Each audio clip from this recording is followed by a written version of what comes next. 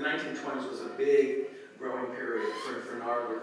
And I think in response to maybe, shall we say, some of the haphazard development that was going on, it's like, you know, basically have little bits of property, people are developing it all in different ways.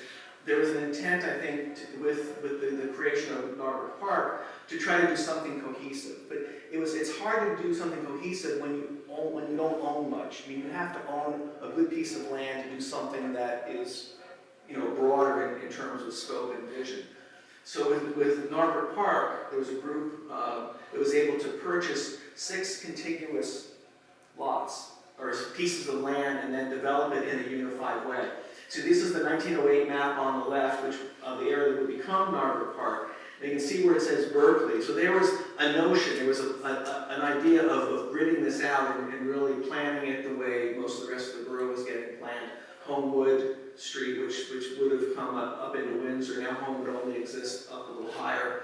But so they basically scrapped this, and then rather than trying to lay a linear grid system on a landscape, the whole emphasis here was to try to work with the landscape, let the landscape help dictate how you lay out a town, or how you lay out a community. And there were some others that had been done in advance of this.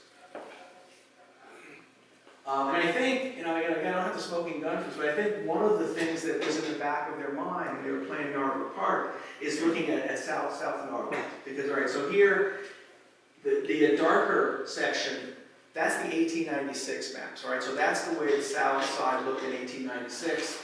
The lighter gray is the 1908 overlay.